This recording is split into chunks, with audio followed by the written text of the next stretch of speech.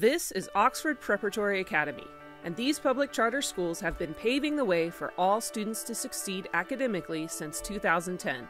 This year, professors have a powerful new tool in their arsenal, and it is revolutionizing the way their students are learning. Through the school's one-to-one Chromebook program, OPA has put technology at the head of the class and into the hands of students.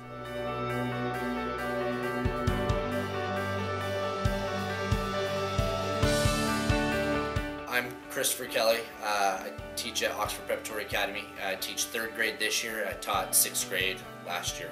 If I didn't have access to Chromebooks and technology, I feel that my students would be at a disadvantage. With the internet and with technology, they can get the best education because we can access all parts of the world and all parts of education.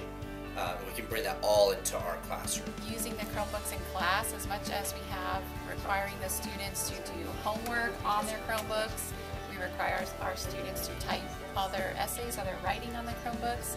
I think is preparing them as much as possible for the test. They're going to understand how to use the technology, hopefully be proficient typers.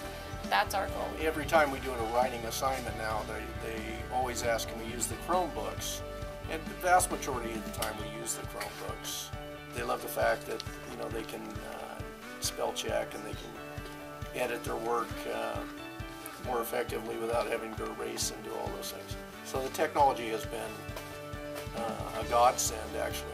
It's just such an integral part of what we're doing here at OPA. It's not only going to help them with the California State Test, which is coming through, but also help them with their life skills. They're going to have to be typing a lot of things, documents, and so that's kind of where our world is moving, and so it's great to have it in the classroom as an educator.